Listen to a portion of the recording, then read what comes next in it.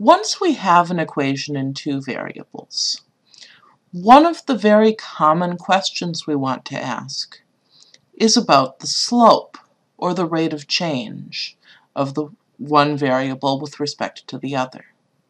For example,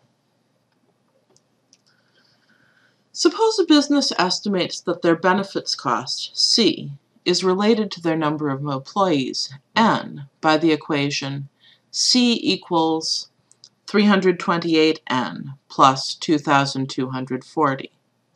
How much will adding an extra employee increase their benefits cost? Well, notice that when N goes up by 1, this term will go up by 328, and the 2240 stays the same. That's why adding one extra employee increases their benefits cost by $328. In this context, we see that the slope is the rate of change. So if we're just given an equation that happens to be in point-slope or slope-intercept form, the slope is the rate of change.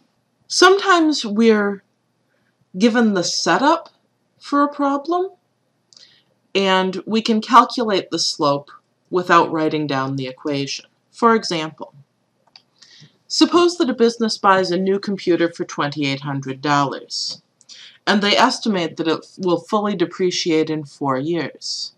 How much value does it lose each year?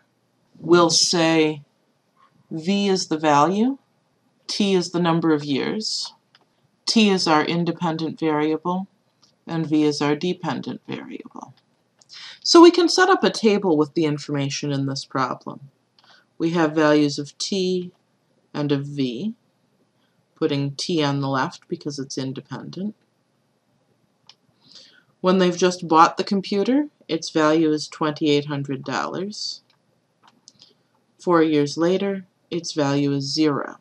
Since for this question we're interested in the rate of change, that is, the slope, we want to calculate the slope here, which we can do without writing down the equation. T goes up by 4, V goes down by 2,800, and so the slope is the change in V over the change in T, or negative 700.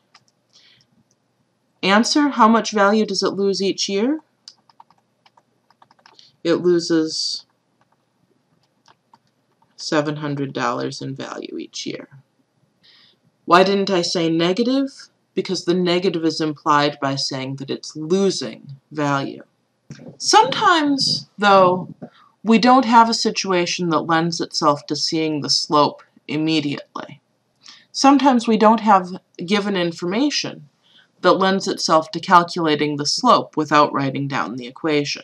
For example, suppose Linda makes $15 per hour as a tutor and $6 per hour as a dog walker. She needs to make a total of $225 per week. For each extra hour she works as a tutor, how many hours fewer must she work as a dog walker? Now we can set up an equation relating these quantities. What are our variables? Let's say T is her hours as a tutor, and W is her hours as a dog walker. How are we going to get our equation?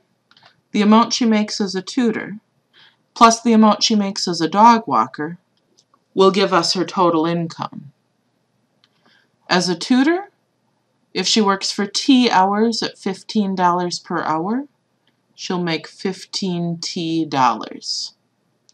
As a dog walker, if she works for W hours at $6 per hour, she'll make $6W.